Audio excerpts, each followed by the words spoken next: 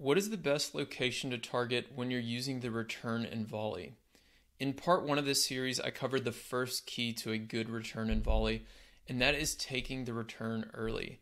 But the second thing that Demi Schurz does a great job of here is returning with depth. And the important part here is knowing what your opponent is likely to do.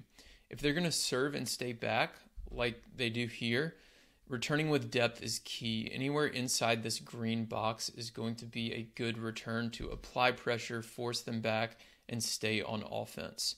If your opponent serves and volleys, then you want to return a little bit lower, a little bit shorter, and try to dip the ball at their feet.